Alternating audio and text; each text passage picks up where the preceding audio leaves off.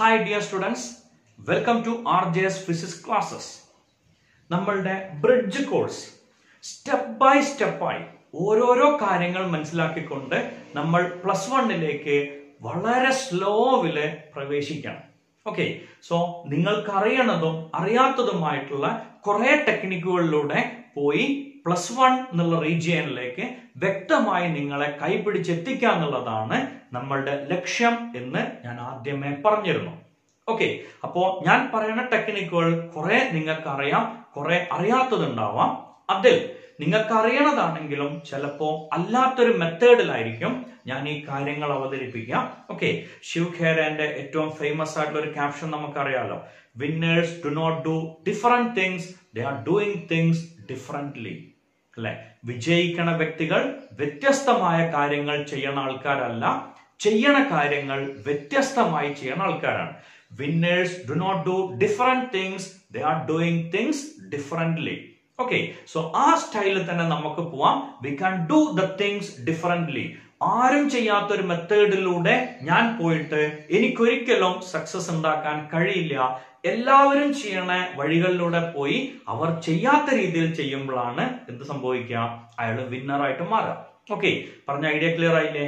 ഇനി ഈ പറഞ്ഞ ലോജിക്കൽ, ഓക്കെ, ഈ പറഞ്ഞ കണ്ടീഷനിൽ നമ്മൾ ഇന്ന് പറയാൻ പോണത്, നിങ്ങൾ മൾട്ടിപ്ലിക്കേഷനില് അല്ലെങ്കിൽ നമ്മളെ പ്രോബ്ലംസിലൊക്കെ ഇടയ്ക്കിടയ്ക്ക് ഫേസ് ചെയ്യണ ഒരു സിറ്റുവേഷൻ ആണ് ഇത്. x raised to m into x raised to n equal to x raised to m plus n. x raised to m into x raised to n is equal to x raised to m plus n. Okay, ഇത് എവിടേക്കോ കേട്ടിട്ടുണ്ടോ? കുറെ ആള് കേട്ടിട്ടേ ഉണ്ടാവില്ല. ഇങ്ങനത്തെ ഒരു case കിട്ടിയ കുറുക്കൻ ആമയെ കിട്ടിയ പോലെ നമ്മൾ മേപ്പട്ട് നോക്കിയിരിക്കും. ഈ പറഞ്ഞൊരു കണ്ടീഷൻ വരാതിരിക്കാൻ ഏറ്റവും എളുപ്പമുള്ള പണി നമുക്ക് അറിയണ നമ്പർ വെച്ചാണ് ചെക്ക് ചെയ്യാം. ഓക്കെ, അപ്പൊ ഞാൻ ആദ്യം ചെയ്യാൻ പോണ പണി എന്താ വെച്ചാൽ, 2 സ്ക്വയർ നമുക്കറിയാലോ 4 ആണ്. 2 ക്യൂബ് അത് കിട്ടാൻ ബുദ്ധിമുട്ടൊന്നുമില്ല. 2 സ്ക്വയർ 2 × 2, 2 ക്യൂബ് 2 × 2 × 2 8. ഇതൊക്കെ 2 ഇങ്ങനെ കുടിച്ചു കൊടുത്താൽ പോരെ. 2 raised to 4 16, 2 raised to 5 32, 2 raised to 6 64. Okay, ഈ എഴുതിയത് ശരിയാണോ അല്ലേ എന്ന് ചെക്ക് ചെയ്യലാണ് നമ്മളെ ഉദ്ദേശം. സംഖ്യ എടുത്തോളൂ. 2 സ്ക്വയർ ഇൻറ്റു 2 ക്യൂബ്. എക്സിന്റെ സ്ഥാനത്ത് 2 ആണ്, ദെൻ എമ്മിനും എന്നിനും പകരം 2 3 ആണ്. ഓക്കെ, സോ ഈ പറഞ്ഞ കണക്ക് ശരിയാണെങ്കിൽ x raised to m into x raised to n എന്ന് പറഞ്ഞാൽ x raised to m plus n എന്ന് പറഞ്ഞാൽ 2 raised to 5. ഇതാണ് കിട്ടേണ്ടത്. കിട്ടൂല്ല നമുക്ക് ഉറപ്പൊന്നുമില്ല, കിട്ടേണ്ടത് ആ ക്വാണ്ടിറ്റിയാണ്. പറഞ്ഞ ഐഡിയ ക്ലിയർ ആയില്ലേ? സോ 2 സ്ക്വയർ ഇൻറ്റു 2 ക്യൂബ് എന്ന് പറഞ്ഞാൽ 2 raised to 5 ആണ് കിട്ടേണ്ടത്. ഇനി വെറുതെ ചെക്ക് ചെയ്തോളൂ. What is 2 square? 4. What is 2 cube? 8. 4 8s are 32. 32 എന്ന് പറയുന്നത് 2 raised to 5 അല്ലേ? അപ്പൊ നമുക്ക് അംഗീകരിക്കാം ഈ പറഞ്ഞത് ശരിയാണ്. ആ ടെക്നിക്കും ക്ലിയർ ആയില്ലേ? So a raised to x into a raised to y equal to a raised to x plus y.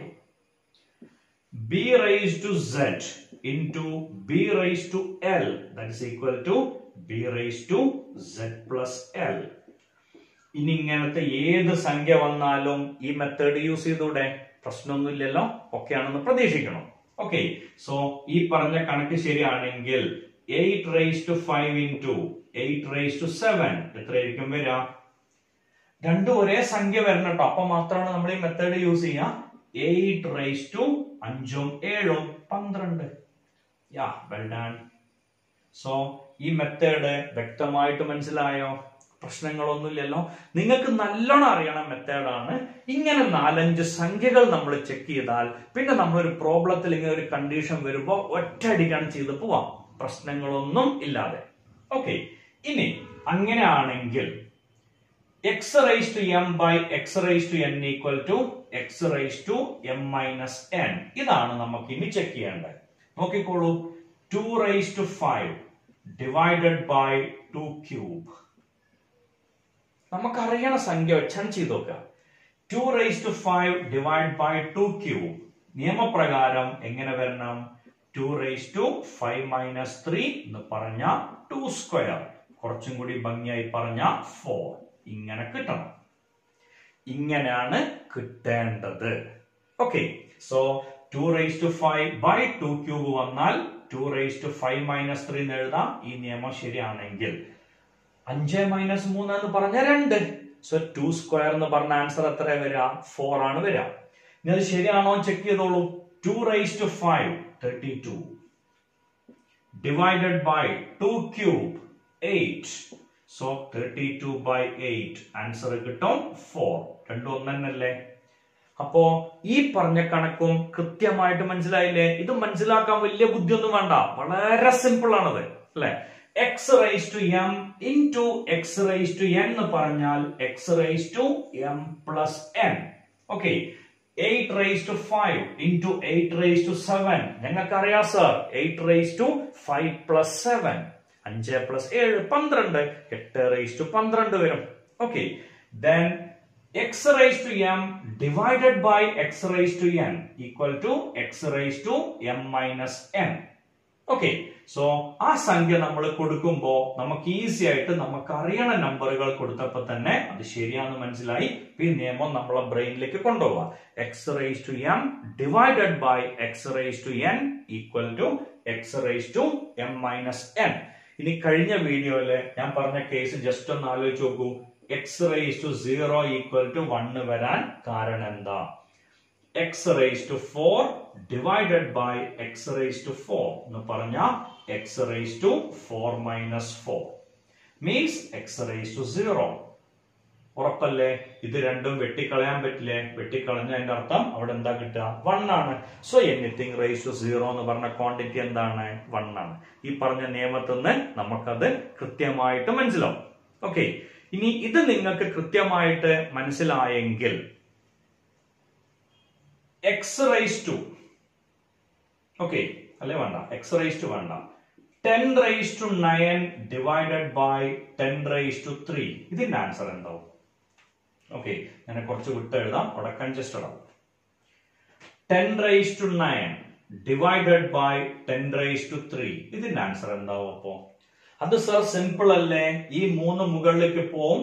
10 raised to 9 minus 3. Answer is 10 raised to 6. 10 raised to 6 വരും. Okay, so 10 raised to 9 by 10 raised to 3 എന്ന് പറയുമ്പോൾ 10 raised to 9 minus 3 answer വരും 10 raised to 6. Logic clear അല്ലേ? കുഴപ്പമൊന്നുമില്ലല്ലോ. Okay, അപ്പോ ഇങ്ങനെ ആയിരുന്നെങ്കിലോ 10 raised to 4 divided by 10 raised to 12. നോക്കിക്കോളൂ, 10 raised to 4 minus 12. അപ്പൊ ആൻസർ എത്ര കിട്ടുക? 10 raised to minus 8. Okay, 10 raised to minus 8. 10 raised to 4 divided by 10 raised to 12. നമുക്ക് ആൻസർ കിട്ടും 10 raised to 4 minus 12. 10 raised to minus 8. Okay, ഇനി ചിലപ്പോ നമ്മൾ എവിടെയോ കേട്ട ഒരു സംഭവം ഉണ്ടാവും. 1 by x എന്ന് പറഞ്ഞാൽ x raised to minus 1 ആണ്. 1 by x എന്ന് പറഞ്ഞാൽ x raised to minus 1 ആണ്. ഇതെങ്ങനെ വന്ന്? നമ്മൾ ഇപ്പൊ പഠിച്ചു വെച്ചു x raised to 0 എന്ന് പറഞ്ഞ 1 അല്ലേ? അപ്പോ ഈ 1ന് പകരം x raised to 0, x എന്ന് പറഞ്ഞ x raised to 1. അപ്പൊ നമുക്ക് എന്താ ആൻസർ കിട്ടുക? x raised to 0 minus 1. അപ്പൊ ആൻസർ വരും x raised to minus 1. So 1 by x എന്ന് പറഞ്ഞ ക്വാണ്ടിറ്റി എന്താണ്? x raised to minus 1 ആണ്. അപ്പൊ അറിയാണ്ടൊരു ഡൗട്ട് വന്നില്ലേ? 1 by x square അപ്പൊ എത്ര ആവും? ഇതേ മെത്തേഡ് തന്നെ ചെയ്തു പോകും. 1 എന്ന് പറഞ്ഞ x raised to 0 by x square means x raised to 0 minus 2. You will get the answer x raised to minus 2. അപ്പൊ നമുക്കൊരു ഐഡിയ കിട്ടും. എന്താണ് idea? 1 by x raised to n എന്ന് പറഞ്ഞ x raised to 0 by x raised to n. X raised to 0 minus n. You will get the answer x raised to minus n. 1 by x raised to n എന്ന് പറഞ്ഞ quantity x raised to minus n ആണ്. Okay, ഈ method വ്യക്തമായിട്ട് മനസ്സിലായിട്ടുണ്ടാവുമെന്ന് പ്രതീക്ഷിക്കണം. ഫിസിക്സിലെ പ്രോബ്ലംസിൽ നമുക്ക് ഈ പറഞ്ഞ ideas ഒരുപാട് ഉപയോഗിക്കേണ്ട ആവശ്യങ്ങൾ വരും. അപ്പൊ അത് നമ്മൾ വീഡിയോ വീണ്ടും വീണ്ടും കണ്ടിട്ട് ഈ പറഞ്ഞ ലോജിക് തറോ ആക്കി മാറ്റുക. അങ്ങനെ വരുമ്പോൾ പ്രോബ്ലത്തില് ഈ കണ്ടീഷൻസ് ഒക്കെ എത്തുമ്പോൾ നമുക്കത് റോക്കറ്റിന്റെ സ്പീഡിൽ വളരെ സിമ്പിൾ ആയിട്ട് ചെയ്തു പോവാൻ പറ്റും. സോ ഈ ടെക്നിക്കും നിങ്ങൾക്ക് മനസ്സിലായിട്ടുണ്ടാവും, അതിന്റെ കൃത്യമായ ഫീൽ നിങ്ങൾക്ക് കിട്ടിയിട്ടുണ്ടാവും എന്ന് പ്രതീക്ഷിക്കുന്നു. Thank you.